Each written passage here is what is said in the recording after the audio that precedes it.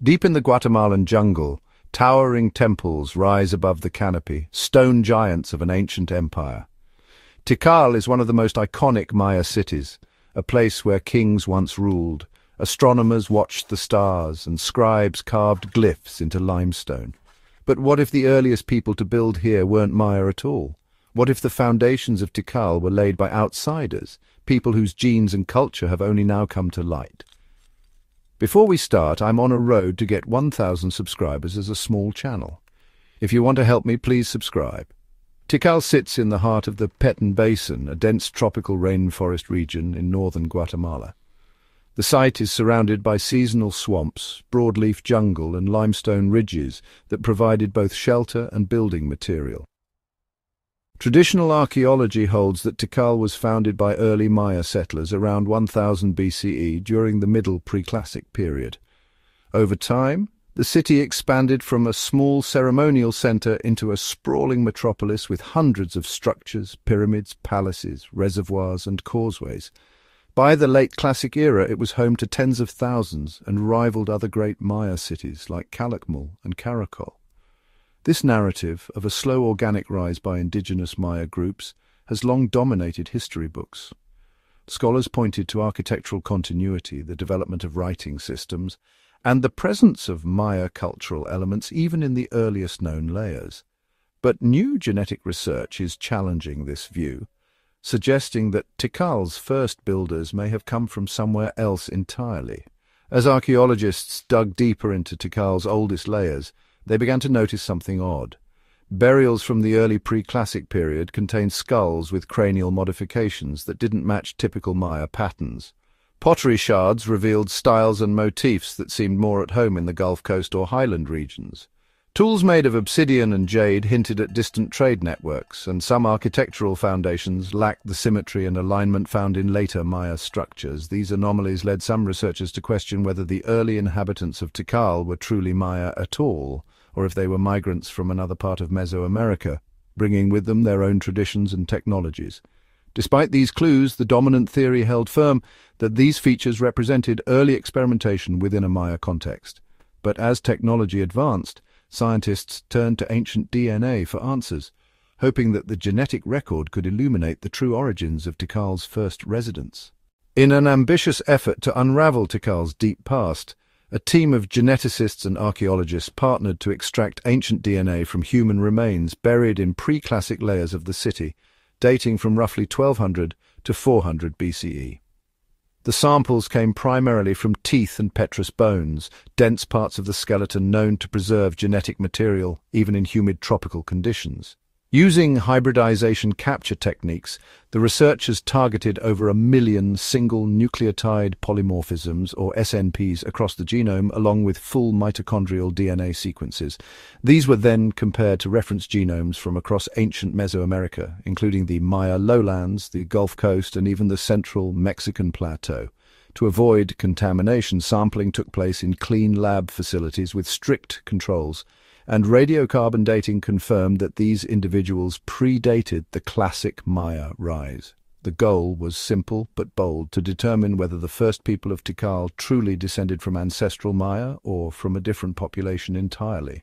When the DNA analysis was complete, the results were unexpected. Several individuals from the deepest pre-classic burials showed genetic profiles that differed sharply from later Maya remains. Instead of clustering with lowland Maya genomes, their ancestry leaned more toward populations from the Gulf Coast and the southern Veracruz region, areas historically associated with the Olmec civilization. This genetic signal was distinct from anything previously found in Petén. These early Tikal inhabitants carried mitochondrial and nuclear markers more common in western Mesoamerica, suggesting a migration or dispersal event that brought a non-Maya group into the region. Over time, these individuals appear to have been replaced or absorbed by later Maya populations, whose DNA began to dominate in burials dating to 400 BCE and beyond.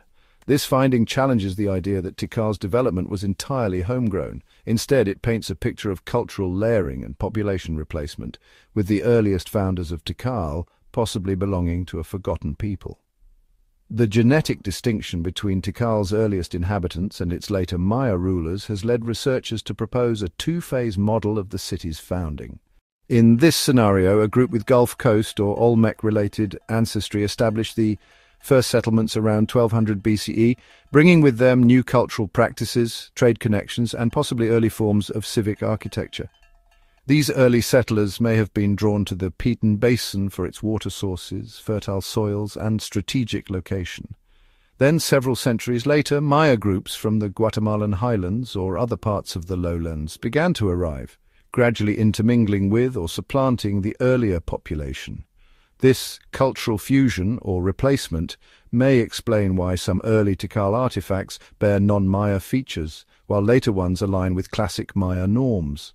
Rather than a simple linear development, Tikal's rise appears to have been shaped by waves of migration, adaptation, and transformation, rewriting our assumptions about the city's earliest roots. The genetic data aligns with other lines of evidence pointing to distinct cultural practices among Tikal's earliest inhabitants. Burial positions, cranial shaping styles, and grave offerings differ between pre-classic and classic layers, suggesting shifts in identity and belief systems over time.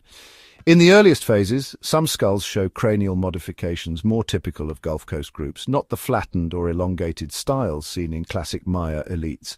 Additionally, isotope analysis from dental enamel hints at differing childhood diets and origins, implying that early individuals weren't born in the Piton lowlands.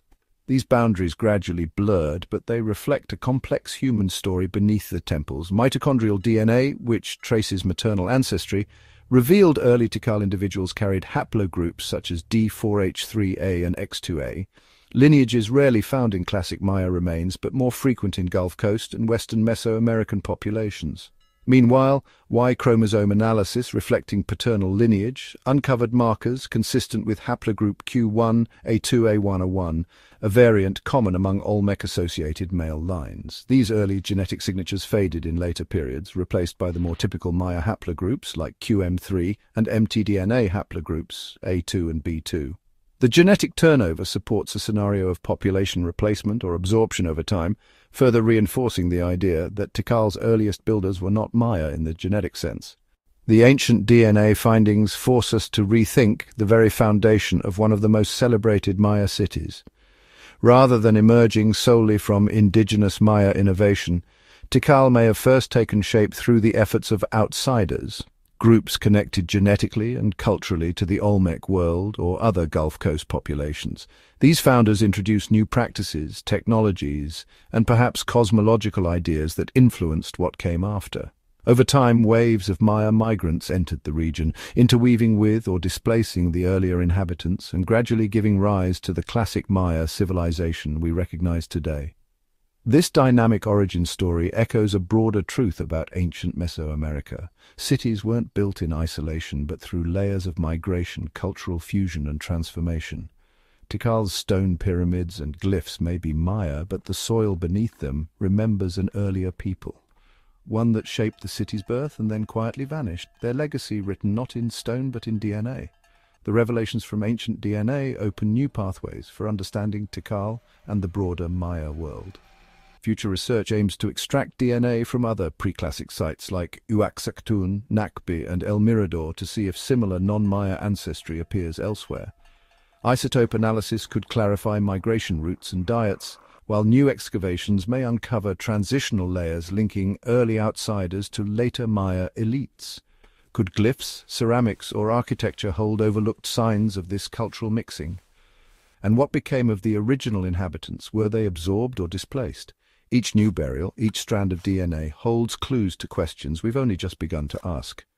Tikal has long stood as a symbol of Maya achievement, but now, ancient DNA suggests that its earliest chapter was written by people from somewhere else. These forgotten founders, whose bones lay deep beneath the temples, reveal that even the greatest cities rise from a web of migrations and mingling cultures.